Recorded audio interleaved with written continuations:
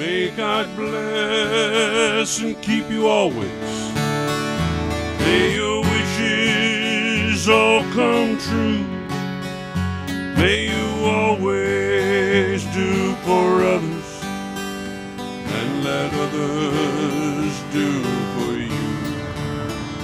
May you build a ladder to the stars,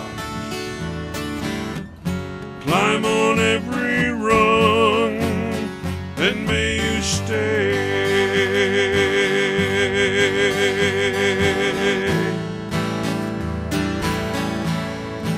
forever young.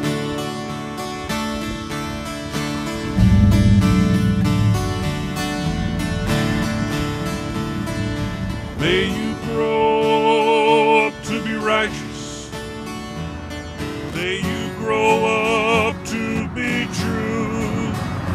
May you always know the truth. Good evening, ladies and gentlemen. Good evening. We are so pleased to have the pleasure of your company this evening. My name is Herb Harton, and I'm a proud member of the International Alliance of Theater and Stage Employees, International Cinematographers Guild, Local 600. And I'm also humbled and honored to be the president of the Southeastern Central North Carolina Labor Council, which is an amalgamation of 17 different unions in 5 southeastern counties that include New Hanover, Brunswick, Pender, Columbus, and Duplin counties. Approximately a year ago, I was attending the North Carolina AFL-CIO convention in Raleigh as a delegate for my union. While presenting my credentials at check-in, I was given a book, Compliments of the Communication Workers of America. I took that book home and read it. Well, to coin a phrase, it set my hair on fire, as you can tell. I immediately took the book to my good friend George Glossitz at the Wilmington Progressive Book Club, and George and I then went searching for another sponsor, which we found in Dr. Daniel Buffington at the University of North Carolina.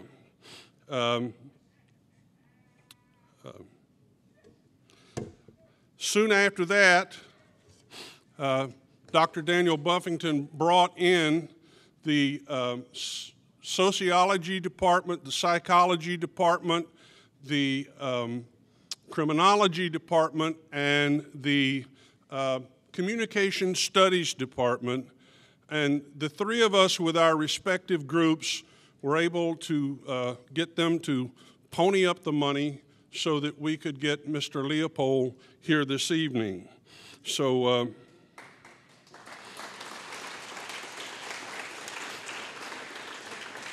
I want to thank George and Daniel and my beloved Central Labor Council, the Progressive Book Club, and the respective departments of the university for ponying up that money to make this event happen.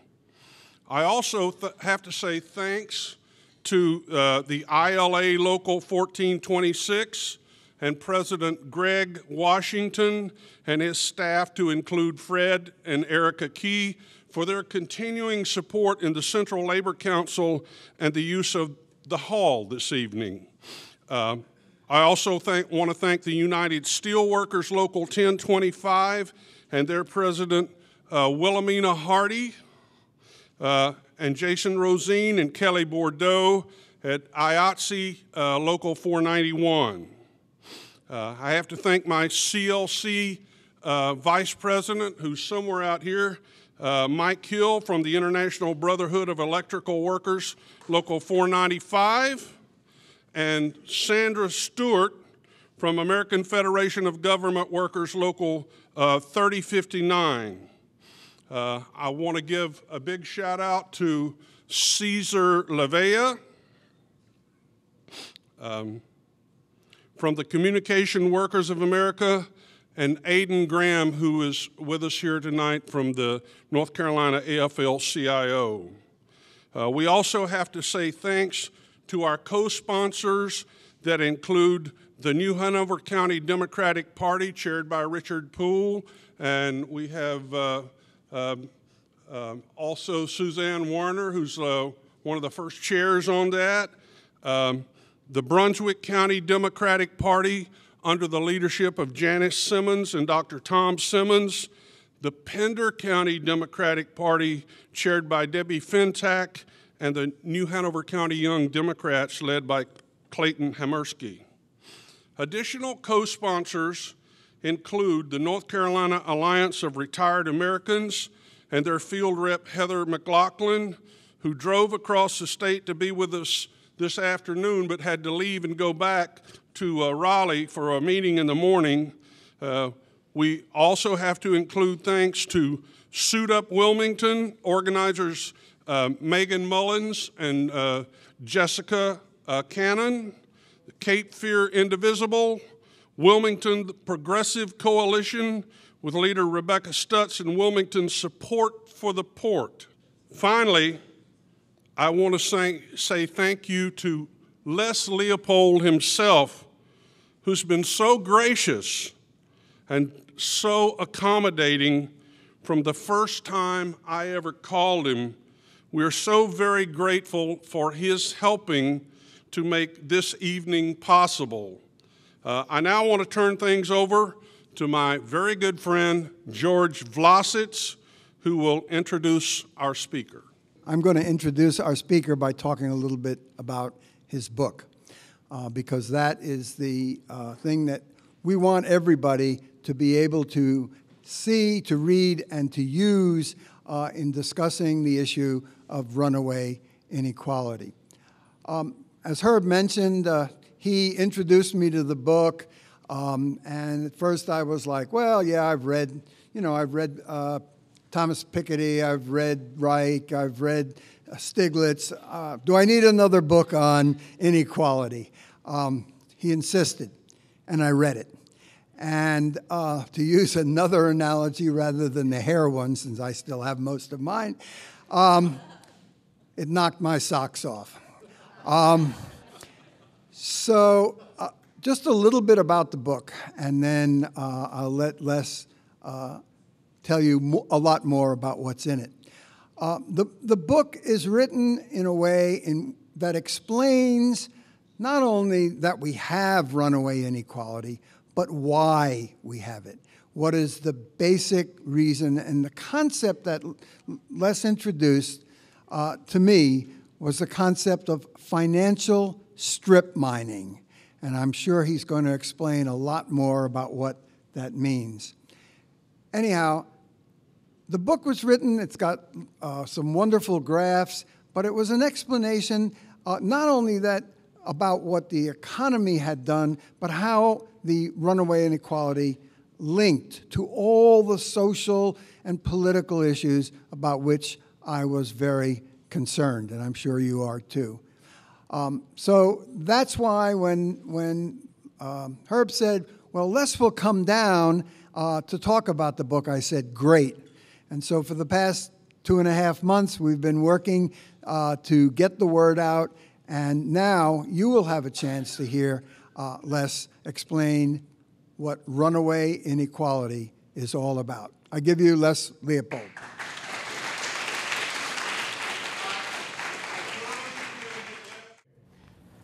Thank you for the very gracious introductions and all the hosting that you've been doing. I'm deeply indebted to Herb and George and Daniel for getting me here.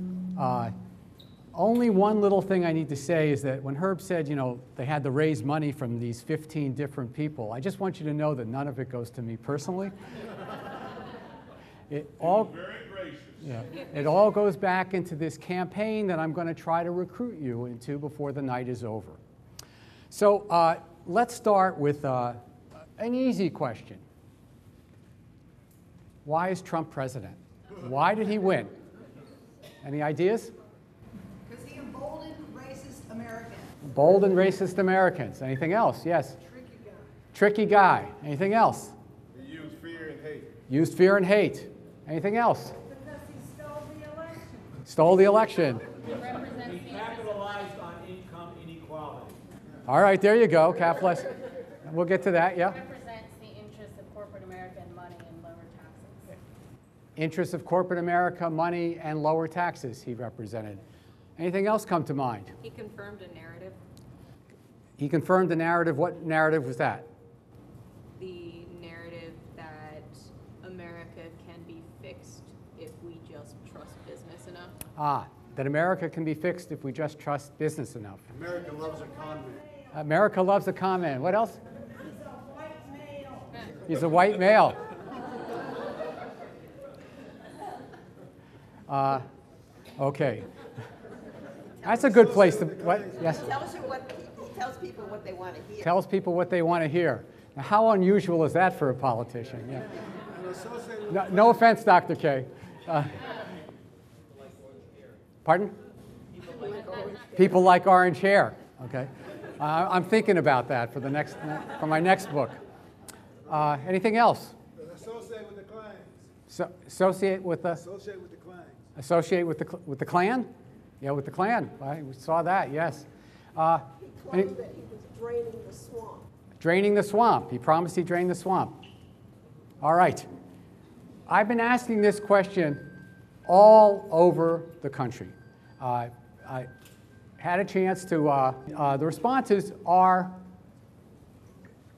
very much similar to yours. When I did it closer to the election, Comey came up more often.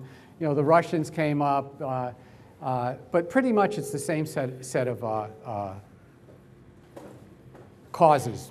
I'm going to add a couple of more to the picture for your consideration that takes us into our talk tonight.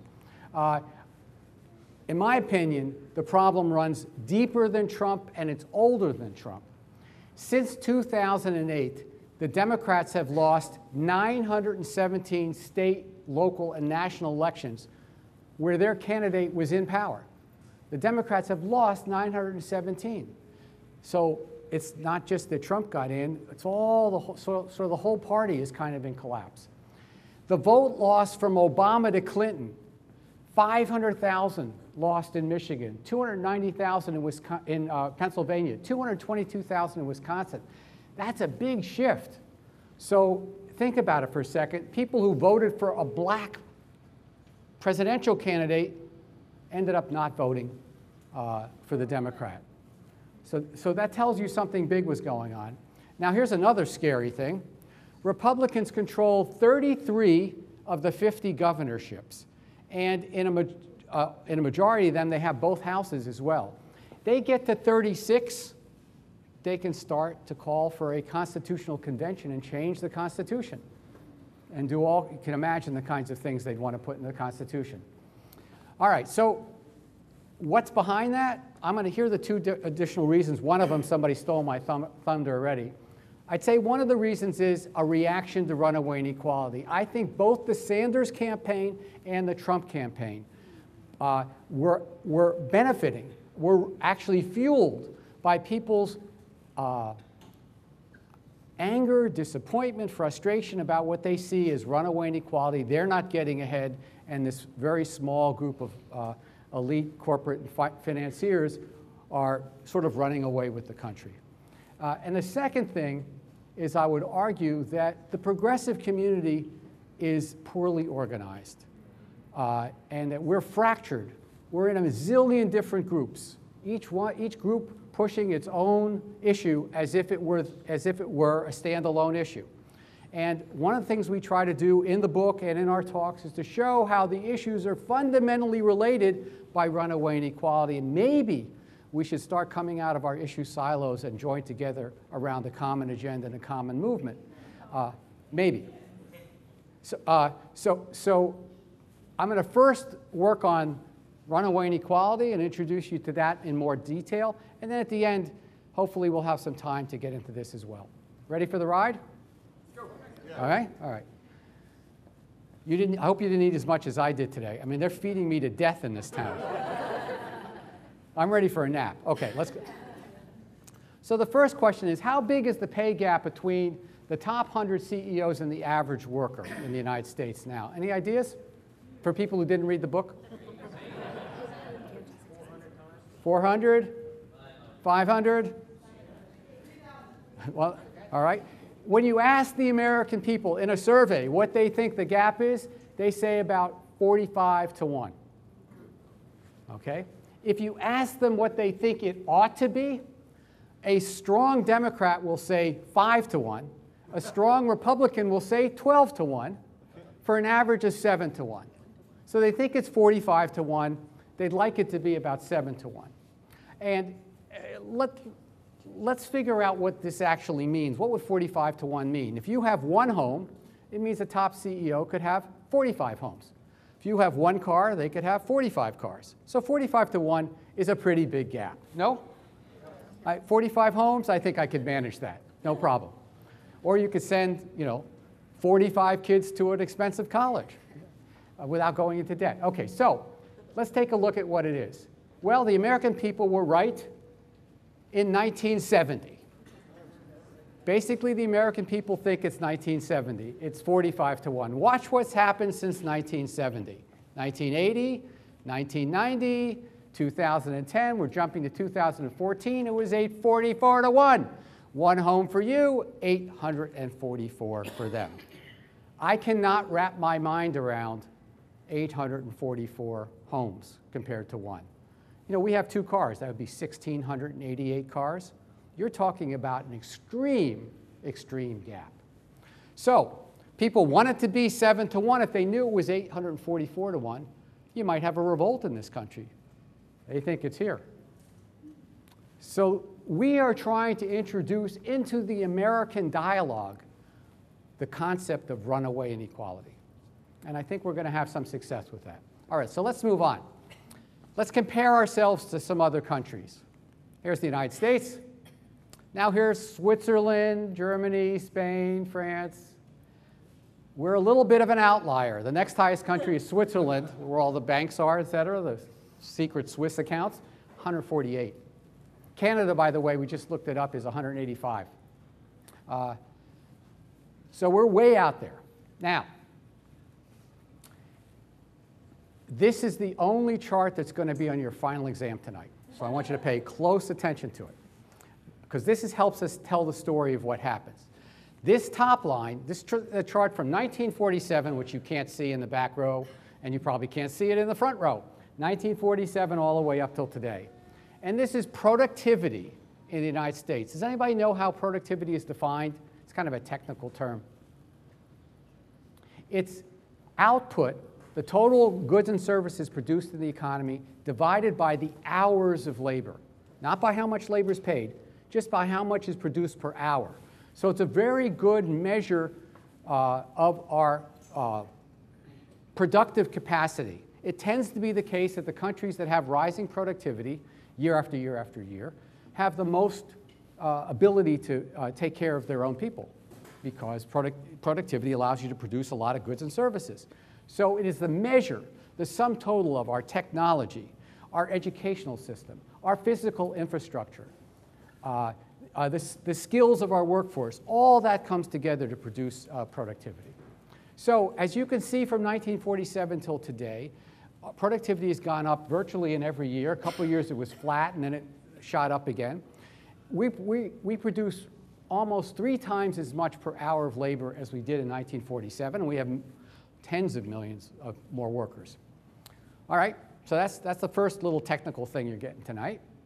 So what's the big deal? Here's the second line.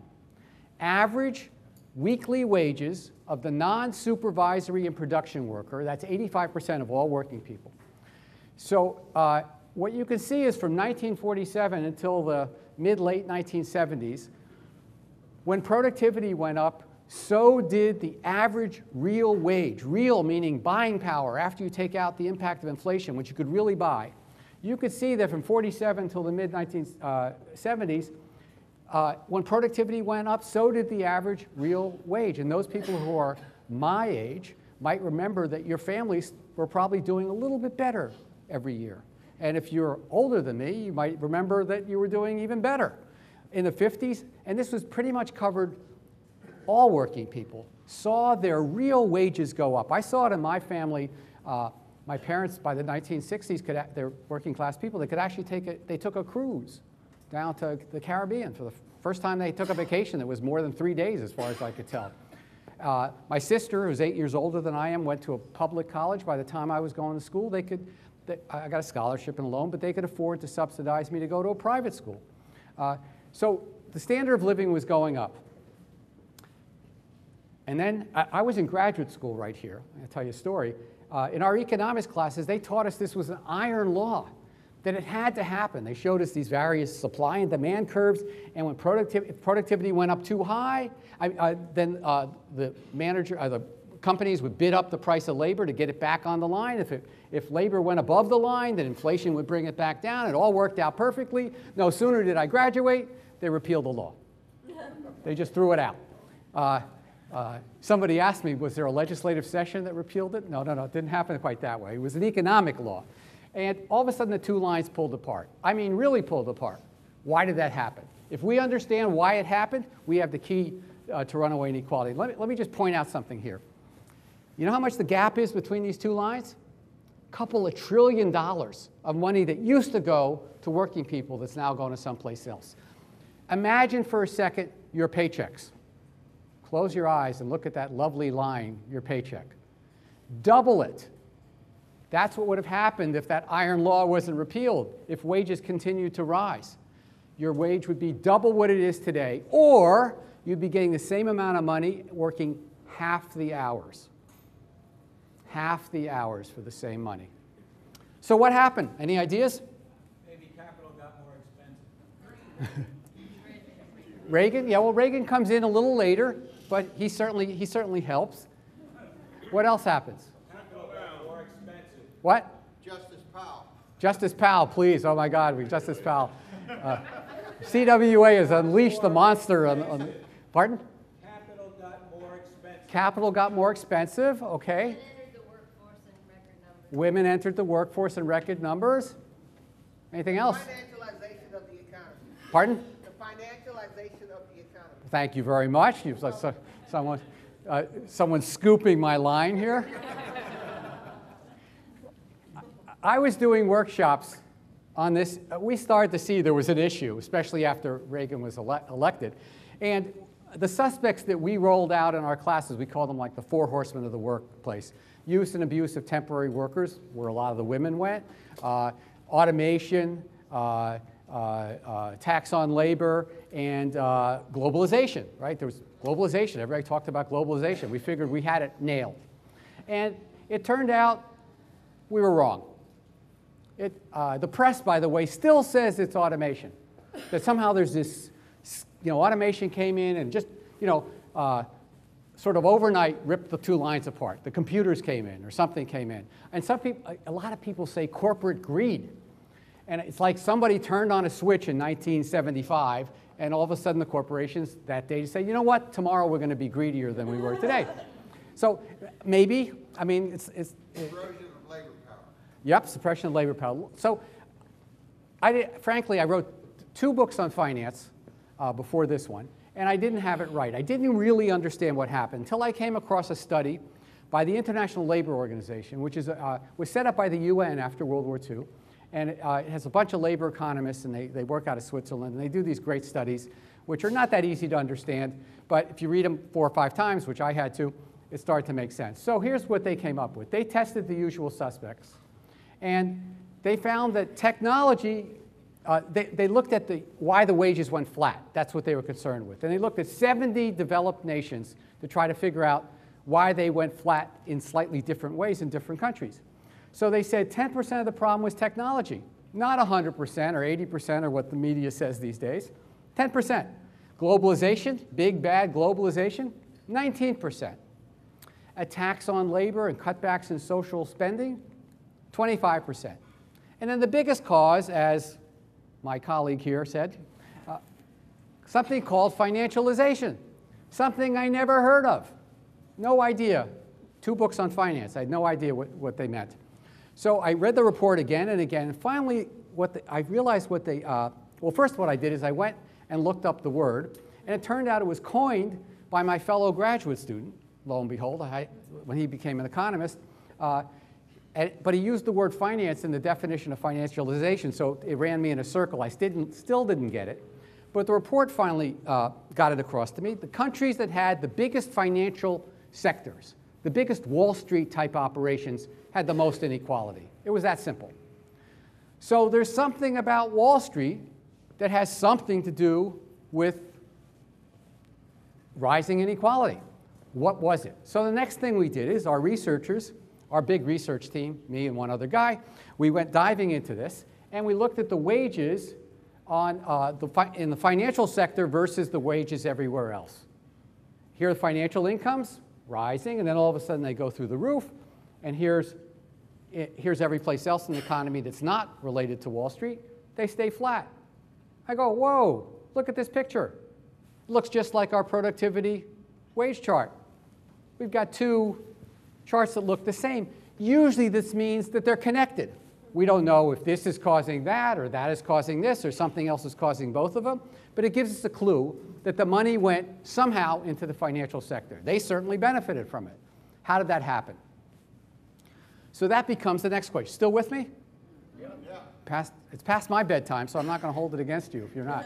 Okay, so how does so much wealth end up on the top in Wall Street? And here's where the story gets really interesting. Back in the well, there's always been this group of people that believed all this stuff about trying to use the economy to make life better for people was wrong. That what you should do is just let the private sector basically run everything. Get the government out of the economy. And this guy, Milton Friedman, a very famous economist from the University of Chicago, even had a TV show about this in the 1970s. Well, the economy got rocky in the 1970s. You had overspending on the Vietnam War, you had oil shocks, you had inflation, you had unemployment, and politicians and the policy people were looking for new answers. And Friedman's idea, which today academics call neoliberalism, but we call it the better business climate model. This idea takes hold and captures both political parties and most economic departments, including the economists that I was studying with. So here's how it works. You cut taxes. This is going to all sound familiar to you because it's now our common sense. You cut taxes, especially on the wealthy. You cut regulations, and the biggest regulation of all in the economy are unions. So anything you can do to reduce unionization means you're reducing regulations, but they mean all kinds of regulations. You cut government social spending so that nobody gets anything for nothing, really, so people are more hungry to go out and work. And you privatize functions of government because the private sector can do those things better, cheaper, more efficient. And that leads to a profits and investment boom, and then all boats will rise. Now, every politician not named Dr. K and Bernie will, in both parties, will say something like this. They will say, we have to make a better business climate in the state of X. I live in New Jersey, but we get the ads for New York, and Governor Cuomo is on there, every night saying how, basically come to New York, we'll give you tax breaks, we'll cut regulations, we'll make it easy for you to be here. So the better business climate got drilled in to the whole political system. Now here's the interesting point. They had no clue what this would mean when they deregulated Wall Street. They spent no time thinking about it. In the most radical economics textbook in the country that you can get right now, there's one page on Wall Street. There were no courses in graduate school on Wall Street in the 70s. Milton Friedman could care less what deregulation meant to Wall Street. But Wall Street cared. They knew that from the New Deal on, during our most prosperous period, the government had its foot on the neck of Wall Street. We didn't let them do a thing without someone checking on it. So it was a sleepy little backwater. If we go back to this chart for a second here, that's why it didn't matter whether you worked on Wall Street or if you worked for Chase Manhattan Bank or General Motors, given your level of skill, knowledge, et cetera, it didn't matter. You got paid about the same. Maybe bankers' hours were a little shorter. And then all of a sudden there's this enormous premium for working on Wall Street. That wasn't an act of God. That was the deregulation of Wall Street. it unleashed a monster that nobody anticipated. So, let me take you forward here. Here's what happened. My Uncle Fred here. The first, after finance was deregulated around 1980, there's a group of people, then they had always been around, called corporate raiders, that saw their opening. They saw that they could buy up companies using borrowed money. And so what? It sounds like that's a big deal. Well, here's what they did. By the way, this was not really permitted before the late 70s and 1980 because they were so tightly controlled. So first what they did is they took, as soon as they would buy a company, they took a special dividend back for themselves. So it'd be like, you know, you buy a house and the house gives you back your down payment. Wouldn't that be nice? You buy the house gives you back a down payment, a special dividends. Mitt Romney and Bain Capital were famous for doing this. Close the deal, give yourself back a special dividend.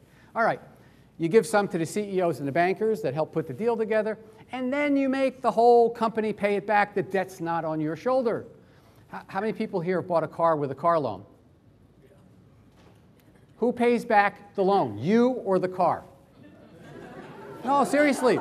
If you bought Avis or Hertz would pay back the loan, not you. That was the beauty of these corporate takeovers. And of course, once people saw that this was going to work and no one was going to stop them, it happened again and again and again. And virtually every company that any of you have ever worked for has gone through this. All right, so now you got a problem.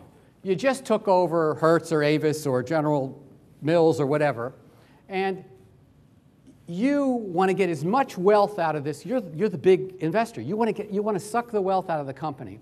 How do you do that? Well, what you got to do is you need a straw boss. You need somebody that's going to help you do that on the inside of the company. You don't have time to do that because you're going to buy a bunch of companies. You want somebody else in there, and that person is going to be the CEO and the top officers. So to put them on your wavelength, you got to change the way they're paid. Back in 1980 or before, 95% of a CEO's pay was salary and bonuses, and about 5% were stock incentives. They changed that. They increased the amount of stock incentives from almost nothing in 1980 to, this is now all the top 500, not 100, to at least $9–10 million a year on average, some in the hundreds of millions. Then, today, 5% of the average CEO's salary and bonuses. 5% of their pay is salary and bonuses. That's it, 5%. The rest, or just about all the rest, are stock incentives. All right, now think about this for a second. I know we got some CEO material in the room. Think about it. You're a CEO. Almost all your pay is stock incentives. You go to work the next day. What are you going to do? What are you going to do? You're going to make the value of the stock go up. Of course you are. You didn't take the job to be an altruist. You want the stock to go up. How? How do you make the stock go up? How do you do it? Stop. The people that read the book, keep your hand down. Outsourcing, that's one. What else? Efficiencies. What else? You want to make that stock go up. You need strategies to milk the company. And they came up with an incredible one that was illegal before they came up with it, or virtually illegal. We call it stock manipulation. They took the company's money, went into the stock market, and bought back the company's own shares. Now, what does that do? Let's pause for a second. Assume, what's your name? James. James and I own a $1 million company and 50-50 ownership. He's got one share and I've got one share. Each share is worth $500,000. James decides he's going to buy me out. So I'm gone. My share's gone. Now James owns the company. His share is now worth $1 million. He's reduced the number of owners. The remaining owner that share is going to be more valuable. This works even with millions of shares. Also, if you're going to buy millions of dollars worth of shares, you have to go into the market and bid up the price just a little bit. Well, lo and behold, if you manipulate the price, it goes up, the value of your stock incentives go up, you get richer as the CEO, and of course the investor gets richer as well. And they can pull out, as soon as the stock goes up, they can start selling shares and make a quick gain. Well, you think this is just a little sideshow? This is the main event of corporate America. Here's the profits of all the companies in the Standard & Poor's, the 500 biggest companies. This is what percent of their profits they use for stock buybacks. 2% in 1981. They allowed a little bit. Then they changed the rule. By 2007, by the time of the crash, 75% of all corporate profits went to stock buybacks. Every dollar that they can save at work, 75 cents, went to stock buybacks. And some companies went over 100%. How did they do that? Who said that? Screw their employees. Borrow money. They would load more debt onto the company, use that money to buy back more than 100% of their profits. Why? Because that's what they do when they go to work. They look at the value of their stock and they want to make it go up. That's how they get paid. All across the board. This is modern corporate America. Now watch what this does. You need money to do this. So you downsize through layoffs, you ship production abroad, you sell off product lines and divisions, you speed up production, you raid the pension funds or you discontinue them, you cut wages and benefits, you change the whole corporate culture from retain and reinvest to downsize and distribute. That is the name of the game. This is so bad that even the Wall Street Journal complains about the cuts in research and development in the pharmaceutical industry. They said, hey, they're not making new products because they're cutting down their R&D to do stock buybacks. Straight out of the Wall Street Journal. Not exactly a radical newspaper. All right, so this whole process that we just saw here, this is what we call financial strip mining. This is the strip mining of corporate America to siphon out the wealth and put it into their own pockets. And this helps explain why average real wages stagnate, why financial and CEO income skyrocket, why good jobs and benefits are under pressure and declining, etc. So, if it only hit every corporation, it would be a sad event. But unfortunately, it's even worse. It's hitting all of us. So if you're still with me, raise your hand if you're sleeping. All right, if you're still with me, let me show you the impact of financial strip mining on the rest of us. By the way, those of you who are my age and have any extra Prozac with them, feel free to share it with your friends. Because we got to go down for a while before we go up. I'm sorry about that. Somebody likened my talk to Dante in the circles of hell. I hope it's not quite that bad, but all right.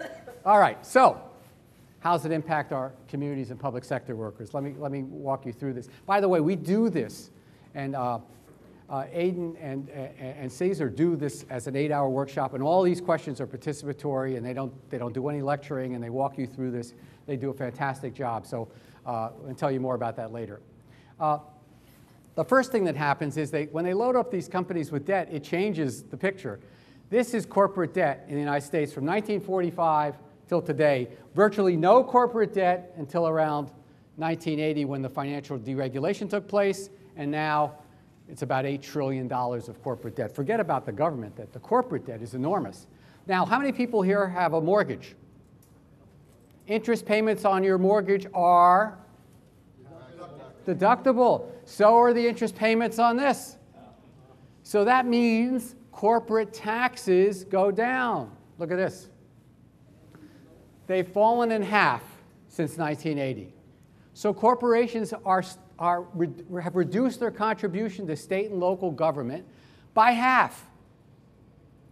And this starts to begin to answer the puzzle, how can the richest country in the history of the world constantly be in a fiscal crisis? We can't afford anything, right? Every politician, right, Dr. K? Every politician is going to tell you, oh, we can't afford this, we can't afford that, et cetera. Well, corporations aren't paying anymore because of this financial strip mining. Now, the other thing is, how many people here have more than $10 million in assets? Nobody? Where are the rich union leaders that I've heard so much about? I mean, a book's doing well, but not that well.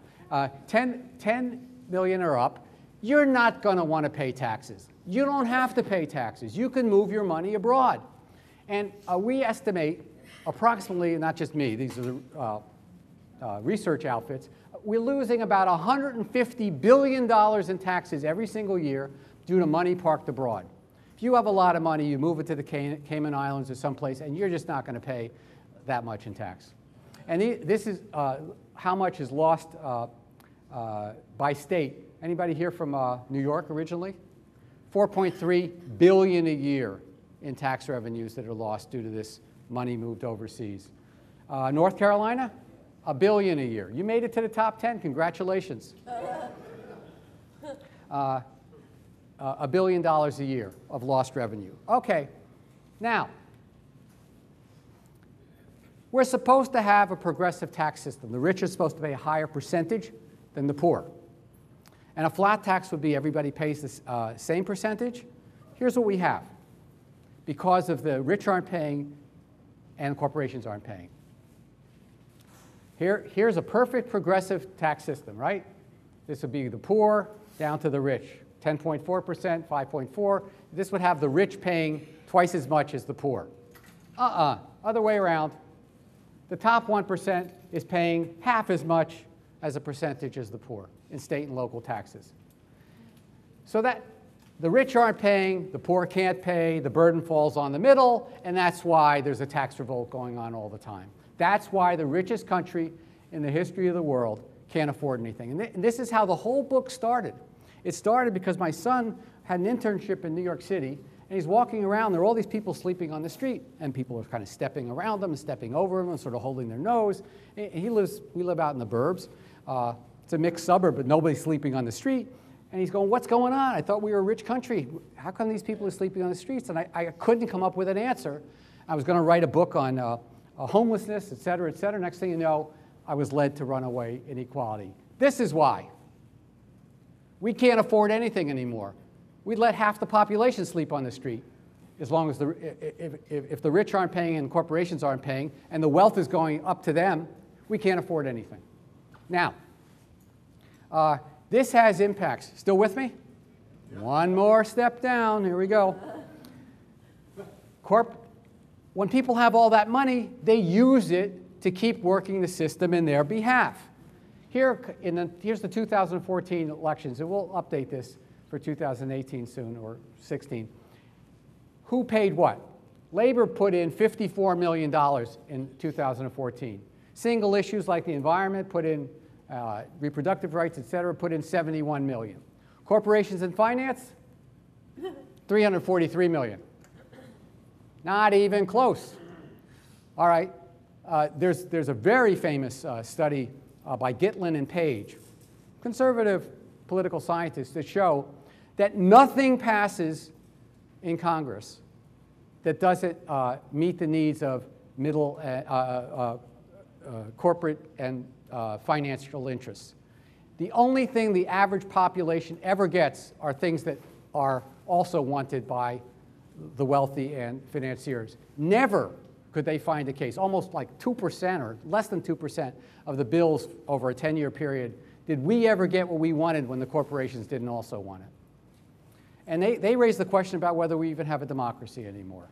These are from conservative political scientists. All right, so here's where the strip mining comes right into your community. All right, so you don't have tax money. How do you build anything? Well, you got to go to Wall Street to get the financing. Lo and behold, you can't tax them, but you got to go to them. You know, you can't tax the loan shark. You got to go to the loan shark to get the money so that you can keep your community semi-alive. Los Angeles. Here's a study that was done a few years ago in Los Angeles. Wall Street fees. not their interest payments, just the fees to close the deal, points, like points on your mortgage. The points that went to Wall Street, $334 million. The amount of money spent on the roads budget in Los Angeles, right? It's just about all roads in Los Angeles, was $163 million. Almost twice as much, more than twice as much, went to Wall Street in fees, strip mined out of Los Angeles, happening all over the country. Okay. How are we doing on time? You with me here? We okay? Good. All right. How strip mining impact the environment? Let me give you a little story. Environmentalists sometimes don't buy this story. They say, well, it doesn't matter to me. All I care about is climate change and it's an existential crisis, and rich people give us money on the environment. They like it too, so why should we care? Watch this. Well, there was a guy named Harry Wilson who was appointed in the Obama administration to be on the GM bailout task force. He was 37 years old, hotshot from Wall Street, so he works there.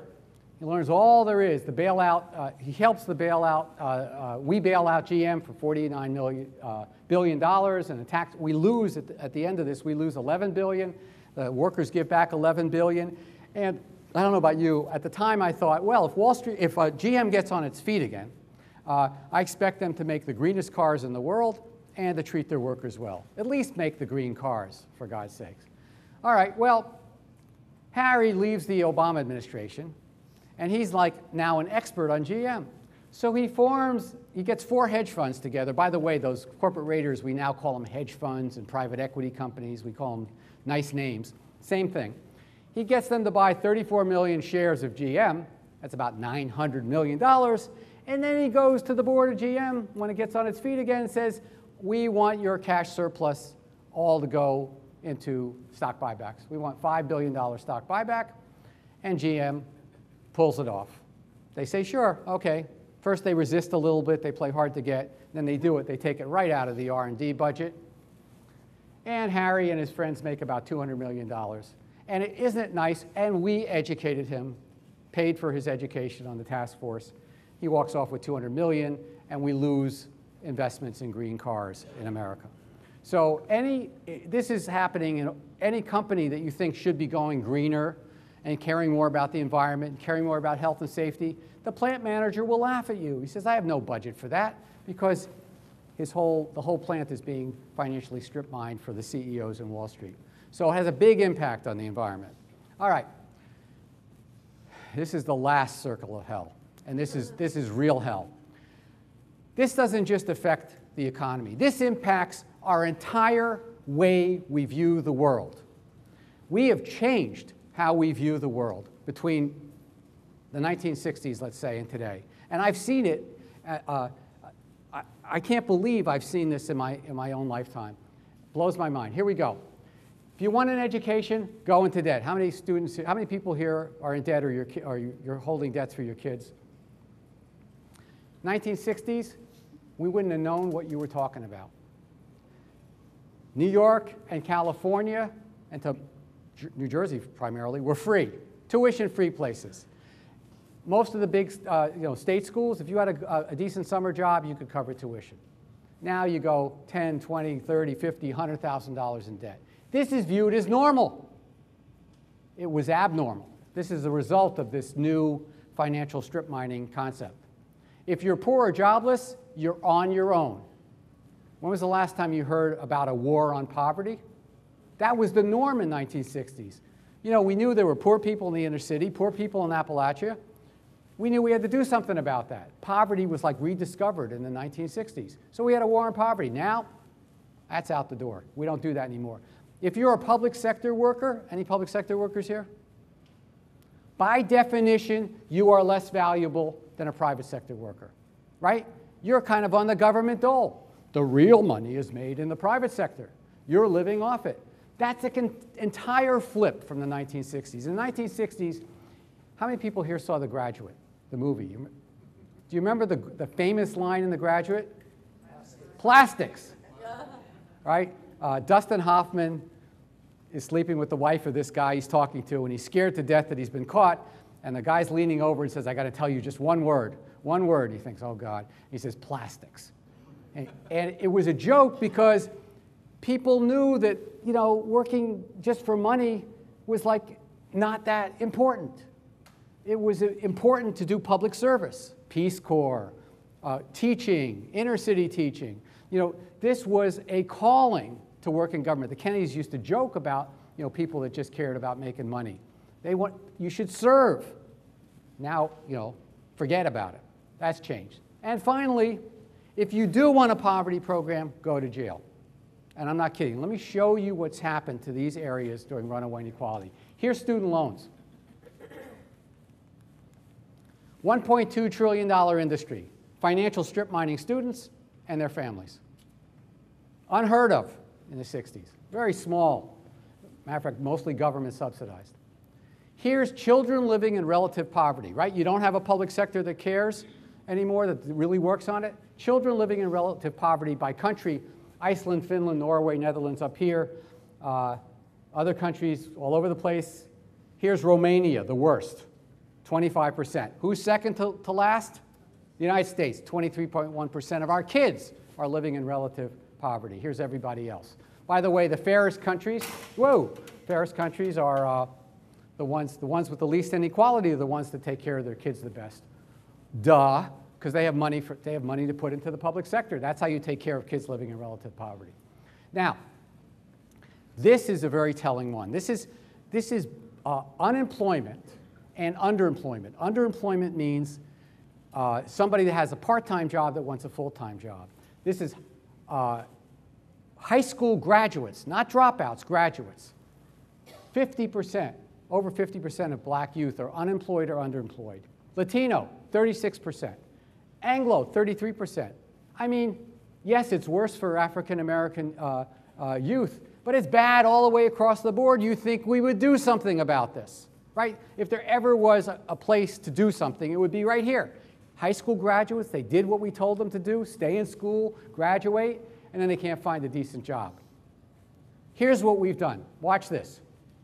This is the prison population from 1910 onward. Let me narrate. 1910, 20, 30, 40, 50s. Okay, here comes sex, drugs, and rock and roll in the 1960s. Watch what happens. Whoop, went up a little bit. 1970s, we were still stoned in the 1970s. Didn't go up much. Runaway inequality hits. Watch this.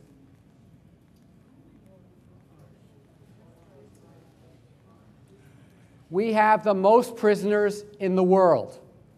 We have an absolute number and percentage, more than North Korea, Cuba, Albania, Russia, China. And the average income of somebody going to prison is like $19,000 for African American, $21,000 for Anglo, $20,000 for Hispanic. This is where we put poor kids. This is our war on poverty. This is where we suck up the surplus population. We put them in jail. This is a product of runaway inequality. Here's another product. Where's our expert, Dr. K, on opiates? Here's the opiate deaths starting in 1980. Looks a lot like the runaway inequality line. This is how people are coping with, I don't know about you, if you drive through rural areas of America, it looks bad. It looks bad. You know, I just came back from a month in Denmark, and I call it 50 shades of middle class. You don't see poor people, you don't see that many wealthy homes, you just see all gradations of middle class, and it just looks prosperous. They don't have runaway inequality there. Anyway, now here's the prison population, here's the Wall Street wages. Now, you all heard of Michael Brown, Ferguson, Missouri? Got killed by the cops. And mostly this story is told as pure racial oppression. I want to show you the ugly hand of runaway inequality in the picture. There's an incredible study done by the Justice Department. They looked at 21 towns around St. Louis and how they raised their revenue. And they have this thing called fines and forfeitures. That's when the cop stops you, gives you a ticket for something, or finds something to give you a ticket for, drags you into the criminal justice system. Then they find out maybe you owe some money for something else and you have to pay court fees. Well, all these towns raise money that way to close their budgets. Corporations aren't paying, wealthy people aren't paying, they can't tax their people anymore, so they do it this way. And this is Ferguson, Missouri. All the way from 2004 to the crash of 2008, they got between 7 and 8% of their revenues from fines and forfeitures. Then along comes the crash, they're stuck, they don't have money, so they tell their cops, go out there and double the amount of fines and forfeiture, fines that arrest people on the street. We need double the amount of money. And Michael Brown happened to be on the street and was approached. We don't know exactly what happened, but he ends up dead. But we do know the emphasis to try to arrest people doubled before he was killed. So there's a direct impact between runaway inequality and racial justice and oppression. And by the way, we think this is happening in thousands of towns across the country. Michael Brown. All right. Okay, we're done. We're done. It's all over but the crying. Even I wasn't sure if there was something depressing that was going to follow from this. What else did I throw in here? Okay, so what do we do about this mess? And if this was a workshop, we'd be spending a lot of time talking about this, but I'm going to walk you through some ideas here. First of all, there are two takeaways from this whole talk. The first one is runaway inequality will not cure itself. There's no magic pendulum swinging back and forth in the economy. Oh, it was just, it was better in the 1950s and 60s, then it got bad, now it's going to get good again. Ain't happening, ain't happening. Doesn't happen that way. Financial strip mining is built into the system now. It is not going to fix itself. Why should it? So if this is true, it leads to a second takeaway, which is going to be difficult for us to bear because it makes an enormous responsibility on us. And that is, it's going to take a massive popular movement to counter runaway inequality, the likes we have not seen in our lifetimes. I'm setting the bar high for us because I know what the problem is that we have to deal with. It's a big problem. And what we're doing now isn't working. We've got Black Lives Matter, here's the CWA Verizon workers on strike, we got the People's Climate March, we've got the Fight for 15, we got a lot of stuff going on. But it's all going on separately. It's all in its silos. And I talk to environmentalists, I say, okay, you've been working on climate change for a long time now, and you're dedicated to it, and it really matters to you. Great, how you doing? Have you assessed how your strategy is doing? Let's step back and look. We got a denier as president, we got a denier in the majority in the House of Representatives, majority in the Senate, and a majority in the governorships. How much we're pulling out of the Paris Accords, and we're deregulating industry, and we're promoting fracking and coal mining. How much worse can it get? What will it take for you to admit that your strategy may not be working? What would it take for you to consider an alternative strategy? And that's what we're about. We want these silos to begin to consider an alternative strategy. An alternative strategy built around a common movement around runaway inequality. Do we have any models? Fortunately, we do. Of all places, the populace, which is supposed to be a terrible word, the American populace of the 1880s and 1890s was a phenomenal movement. It was small farmers in the South largely and in the Midwest, black and white, getting totally screwed by Wall Street, the big banks at the time. Their loans were going under. They were going under. They're losing their farms. Their prices are being squeezed. They've got monopolies controlling the railroads, the grain elevators, the stockyards, and they built a new movement to take them on. They wanted cooperatives. They wanted a cooperative market system owned and controlled by farmers. This is one of their posters. And here they shook up the country. There's a great book if you want to read it. It's called The Populist Moment by Lawrence Goodwin.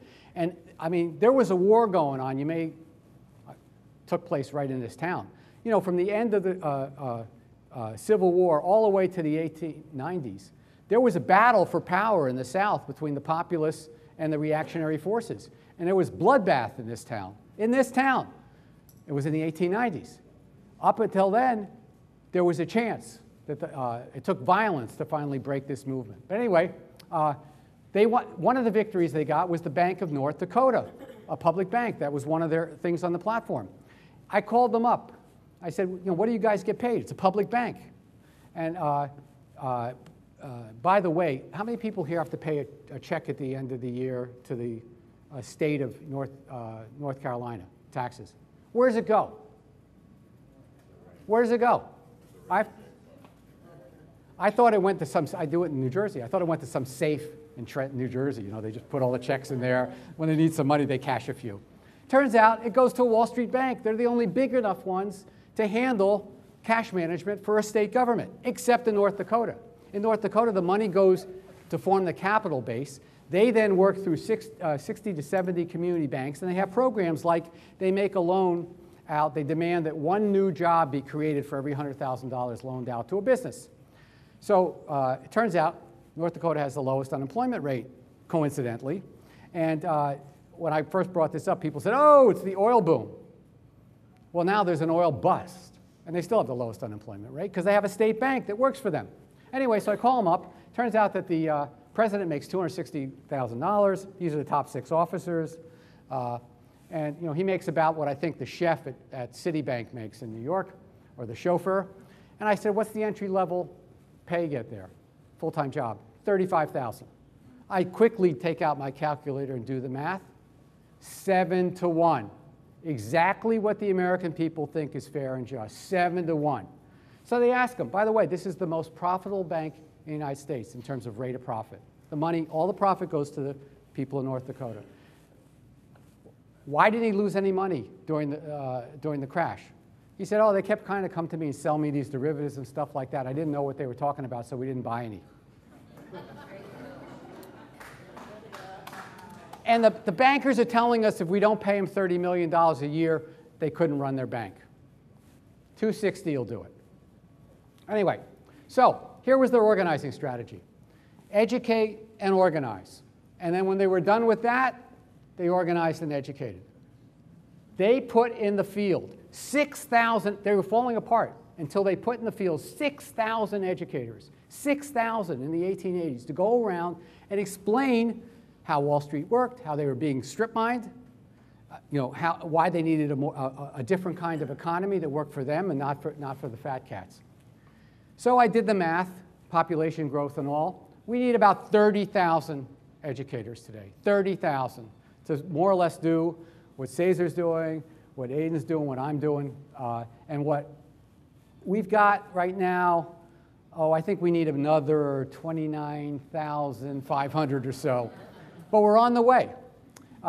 We only sort of started working on this to spread this out after Trump was elected, and I realized we better elevate our game. So what do we need to do? What should we focus on? The first thing is, there are 4 things.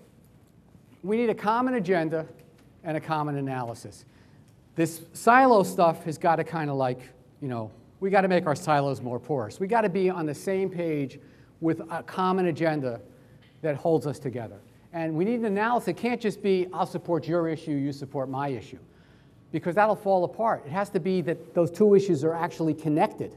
And I think they're connected by runaway inequality. And if we look at runaway inequality and financial strip mining, I think I could connect every issue in this room.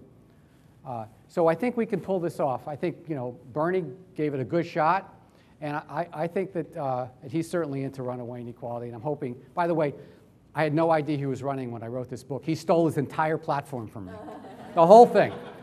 Nothing original in there, and he hasn't given us credit, but we'll get him. We'll get him eventually.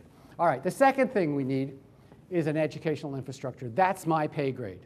We can build this. We can build an army of educators. People just like you can learn how to do our workshops. I just have done, the last 10 days, I've done 3 train-the-trainers, 2 in California, 1 in Detroit. In California, we had the Sierra Club, the steel workers, and the communications workers trained as trainers for 2 days. And we had people from, I'll tell you a funny story. We had people from Detroit, and we had a couple from Chicago. And one of the people that came from Chicago is this lovely woman named Letitia Wallace, African-American state representative from Rockford, Illinois. And she somehow came across the book, and she said, I want to come, I want to be a trainer. She's all over this. She's been passing out the book in the state legislature. But she says, I can only stay for one day. I go, why? She goes, well, yesterday they put me on the ticket for lieutenant governor in the Democratic Party.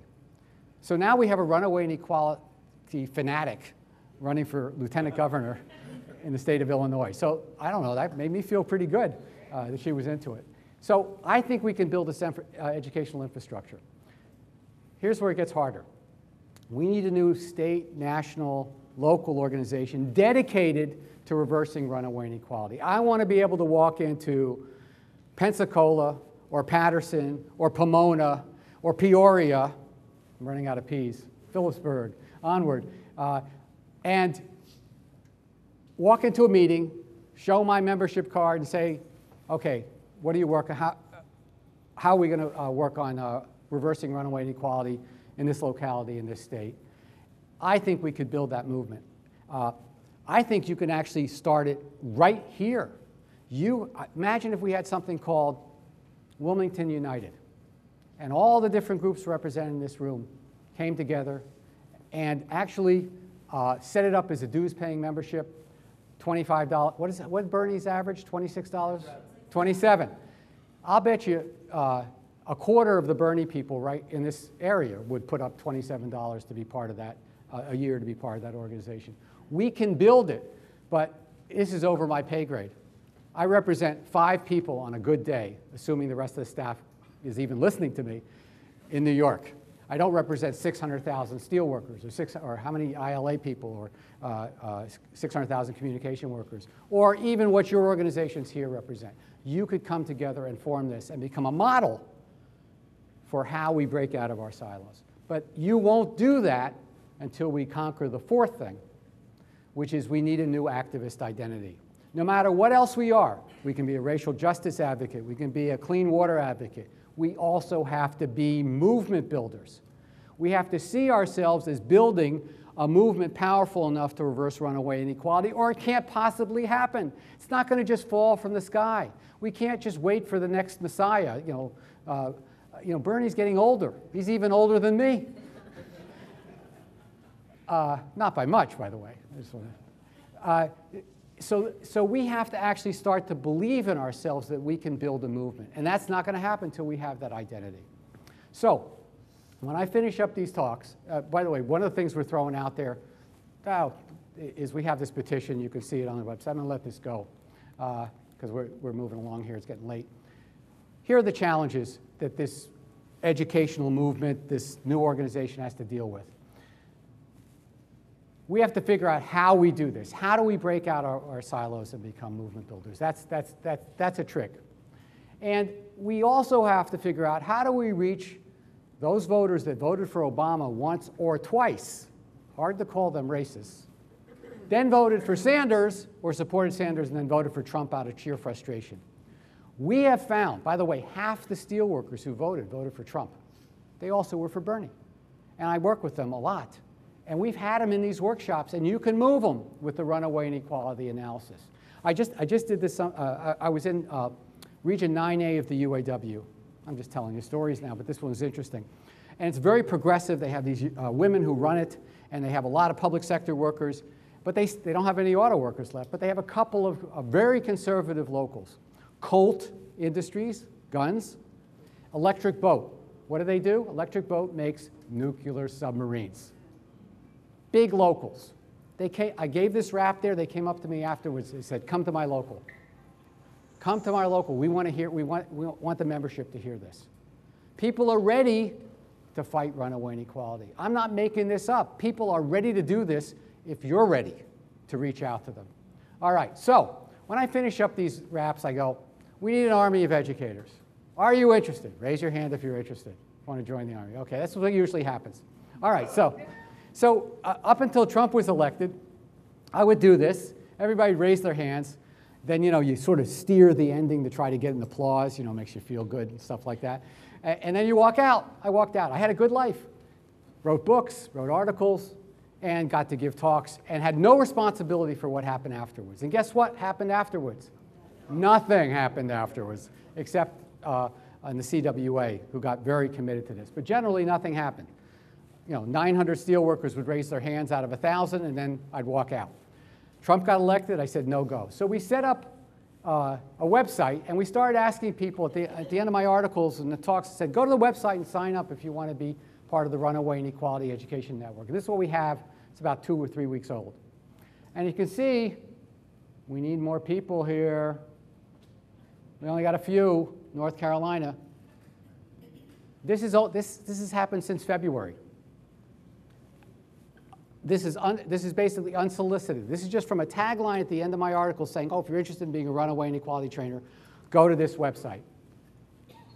So go to this damn website, sign up, and we will help you build a infrastructure in Wilmington, in this county, and in this state to support a movement to reverse runaway inequality. We will help you build that infrastructure. We will train trainers. If you say yes, it's a very simple box you fill out, and it says, do you want to be a trainer? Yes. If you do, great. If not, you just get an email every now and then about what we're doing. But we need you. And like I said, usually at the end of these talks, I angle for an applause because it makes me feel great, when you guys do it. Tell us when. The game's changed. You want to applaud, go ahead. But this time, you're applauding for what you're going to do.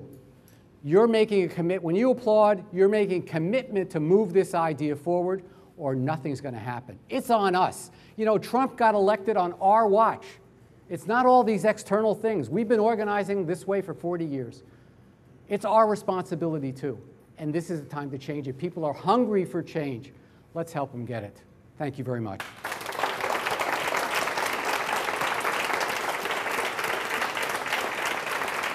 Thank you.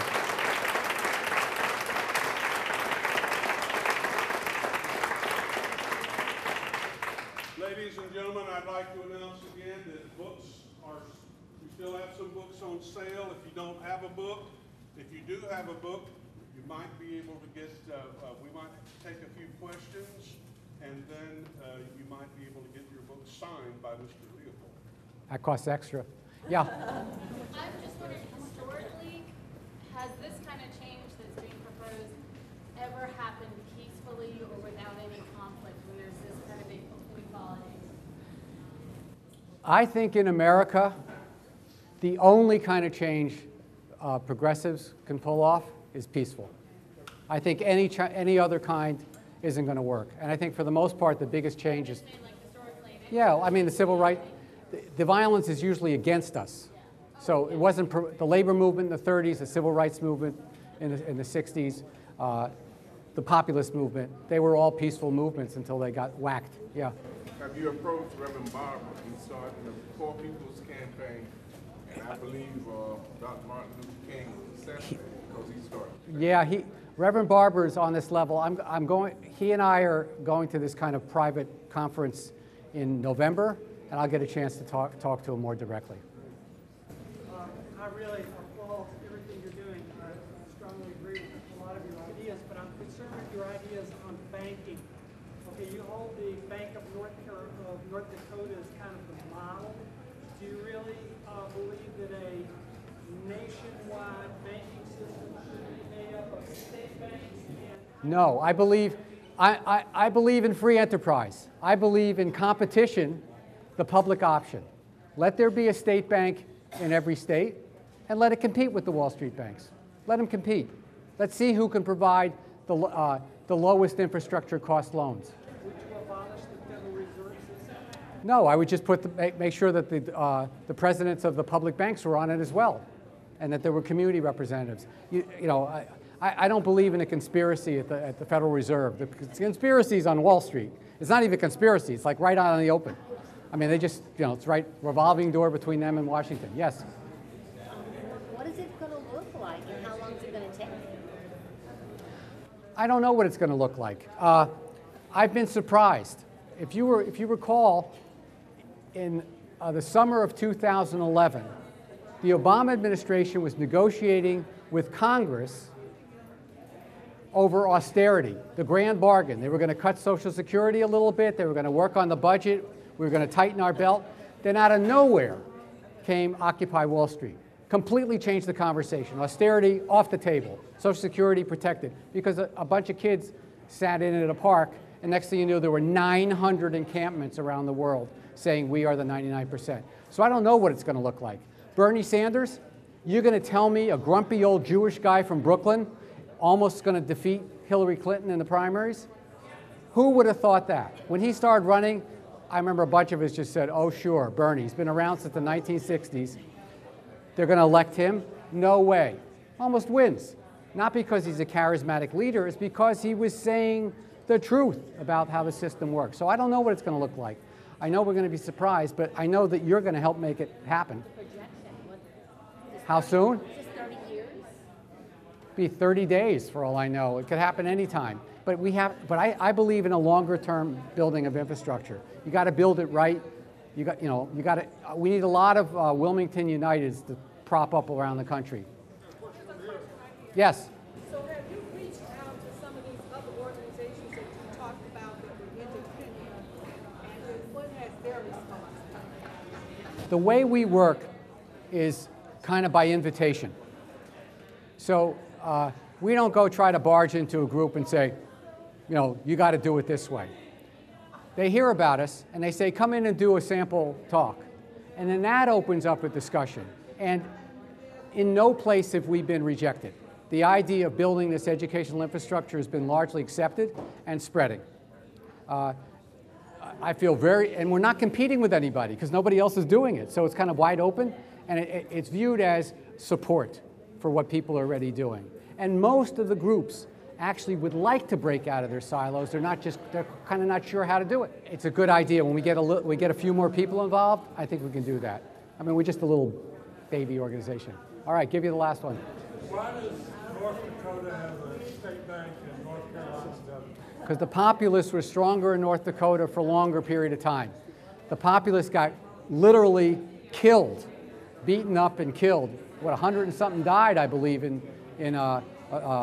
Wilmington. North Dakota, they had more control and they stayed in power longer. So it passed. They had control of the legislature. Oh, absolutely. 1919.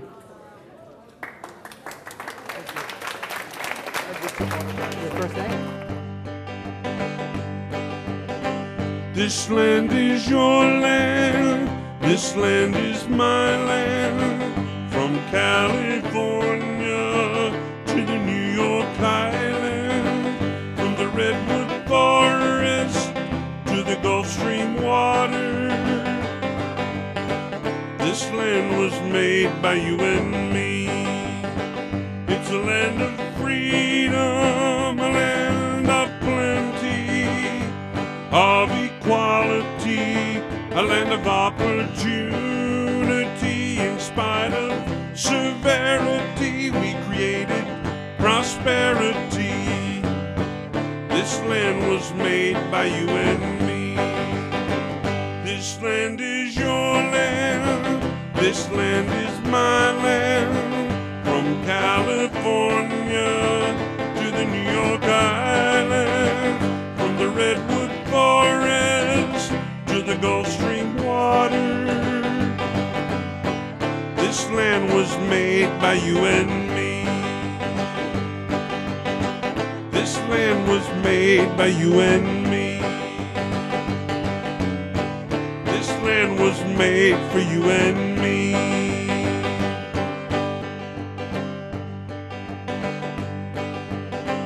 This land is your land. This land is my land.